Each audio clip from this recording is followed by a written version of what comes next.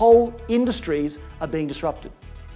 Deloitte did a survey that looked at industries and their probability of being disrupted. Along the bottom line here is what they call the fuse, how long it's going to take until they're disrupted. Along the vertical axis is the bang, how bad it's going to be. And we need to look at the top left, the short fuse and the big bang. Let's look at some of the industries represented here. Any one of you in the room in those industries? Well, there's a problem with this graph though.